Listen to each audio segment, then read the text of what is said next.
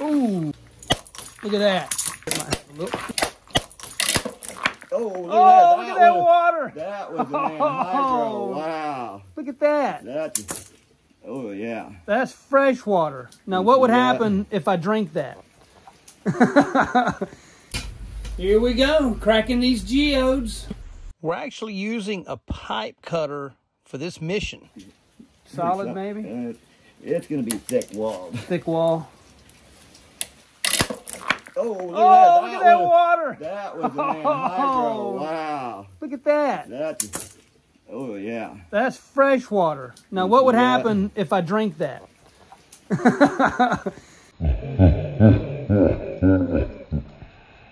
Y'all see, now Rockhound Rob is actually over 300 years old because he drinks this geode. Look at that. Look how good he looks for 300 years. Check it out. So that was cool.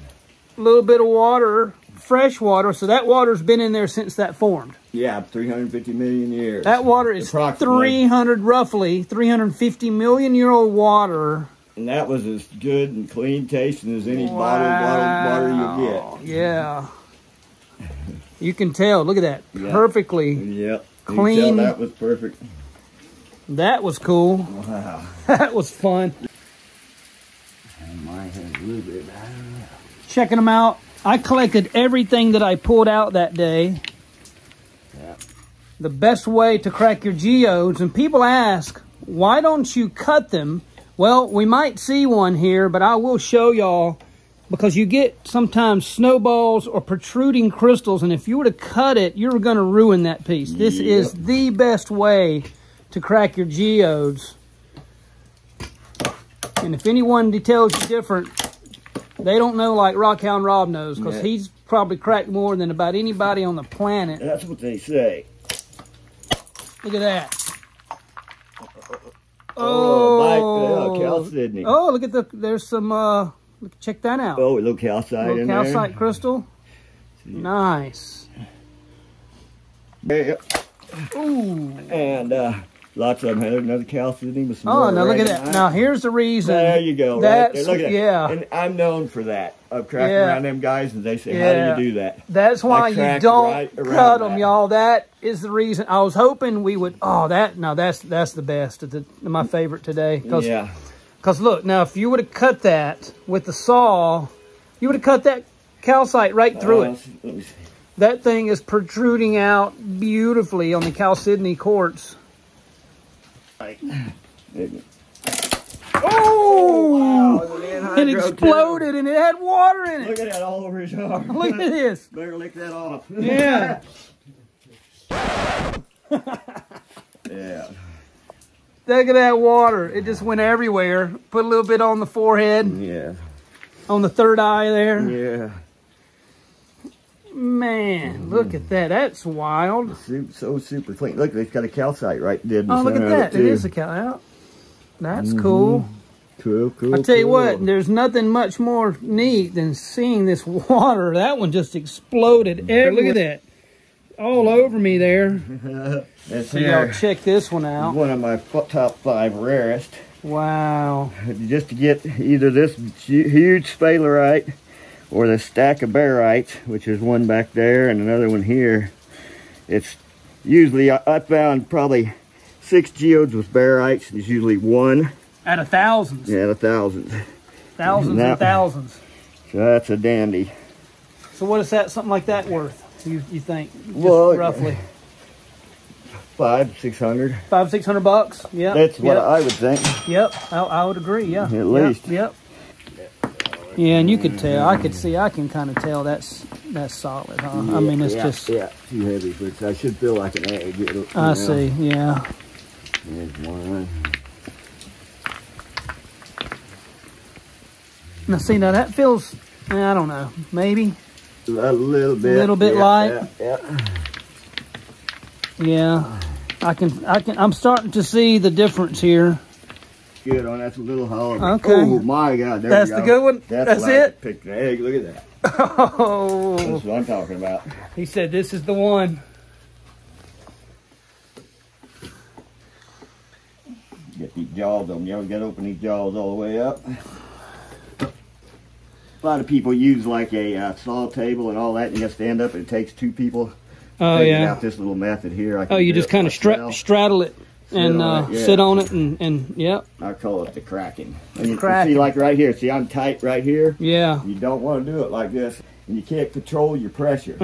And so you just smash the geode. So you got to go back down here. Yep. Take it out. Go back to this length. That's why you open it all the way up first. And you take it down. Oh, okay, okay. So you don't want to do it from that high mark. No, I got you. Bring it up here till you get some pressure. Okay. Because it ain't going to take a whole lot, especially if it's hollow. Yeah, not like this one is. You see. And that one's hollow. That one cracked pretty easy. Ooh, Oh yeah, nice. pretty nice. Yeah. Look at this. Look at that little. Bit of iridescence to it. And see, another reason why you don't cut them, because that piece would have been ruined right there. Look at that. Of course, it might have a little something in there. Oh yeah, I got a little. I told you there was a Yeah. thick wall. But we've got some calcite crystals in there. It's amazing how they'll break, even one like that. Oh, it had some water. Oh, that one had a frost. Look at that. That's nuts. Oh, that was from a frost crack. You can see there's mud in it, so that Look wasn't at an that. anhydro. Kind of heart shaped. Yeah, kind of weird, and it stinks bad. Oh, does it? So that was water from the frost cracking the geode and then the water going in. It's not a true anhydro, huh? Yeah, nope, That's still cool to see. Yep, yep. And that cracked? Oh, that was the easiest crack I've ever seen. Look at that. Beautiful. I'll do this mystery geode. I found it in my pile. It rattles, and I don't know where I got it. This one here? Crack it, yeah. Oh, yeah. Y'all hear that? It's a rattler, which means there's probably some loose quartz crystals in there or something. Yeah, I'm not sure where it even came from. Wow. So how many spots do you have in this location, probably? Probably 40 to 50. You know, I got 2 just within walking distance of here, and one I ride my bike to. Wow. 40 or 50 different spots. A spot right near his house. That's the way to do it. Oh, there it goes. There it goes. That's a good one. If they crack that easy. Here we go. Here we go. Oh, wow. Weird. Oh, that's is that calcite? Dogtooth calcite. Dogtooth calcite. I know where it's from now. That came from the Des Moines River in Van Buren County. Oh, he wasn't sure. He had so many geodes, he didn't know where it was from. But once cracked, yep, I can recognize it. Ring around here. Look at that. It's dirty still, but that'll clean up. Would you soak that in muriatic for like 3 seconds? No. You wouldn't even do that? Oh, well, you might. I mean, just for like, the quickest dip ever. You know what I'm saying? I wouldn't even dip it. Maybe put it on with a brush, because you don't want to get it on here it. because it's hard to neutralize out of there and to turn it yellow. Oh, okay. Okay. But I'll actually iron out would do great. Iron out would do good. Okay. And it might even be power washing and then touch of iron out. Yep. Beautiful. Yeah, that is. Beautiful. And if you guys are enjoying this video so far, be sure to hit that like button and subscribe if you're not already subscribed, because in the future, we're going to have all kinds of awesome videos on digging rocks, where to collect them. I've already got over 100 videos right here on the site. Check them out. Now, I haven't seen one that wasn't awesome yet. I'm telling you, especially that Geode Heaven. Remember that one? Yeah. I mean, man, check it out right here. If y'all hadn't seen it already, Rockhound Rob took me on a Geode Heaven experience, and it was epic.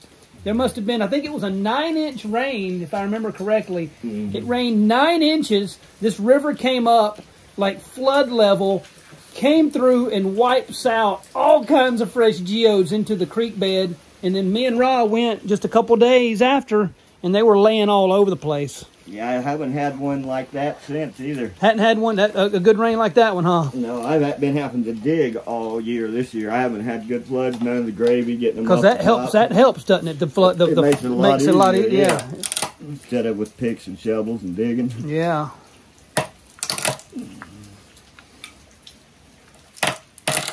I must have misjudged that one. Yeah, you can hear that one ain't hollow. Okay. Just a little bit of stuff. And, you know, I always call these a dud, but people are right. I've had people comment that, you know, you can take them and polish them, and they look pretty cool. So I'm sure it would. That's a bit of an effort, though, but it's amazing that it'll crack those small. Oh, that's nice. There we Pretty go. little geode there. All right. Look at that. Are they ready? I don't think they're ready, do you? But here we go anyway. This is a huge, look at this. Geode, golly. Check it out. And are y'all ready? Let me scoot it over. I don't even know if I can do it yet with one hand. Here we go. Oh, if I don't damage it. No, I didn't. Here we go, y'all. Check it out. This thing is in perfect condition. These crystals are immaculate.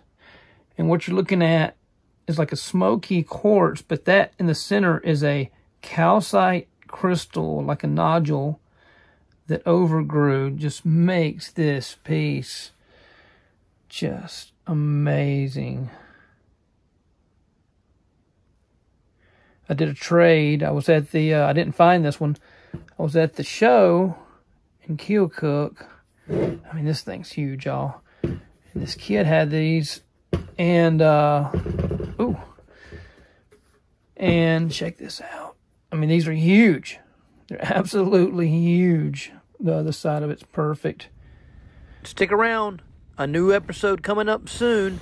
Went up to Lake Superior in Michigan and went out on the beautiful beaches and went Uperlite hunting using these UV long wave lights here. Check them out. We were finding Uperlites, which is actually sodalite and syenite rocks. This is one of the largest I've ever found. It was an amazing adventure. What do you think about that snow?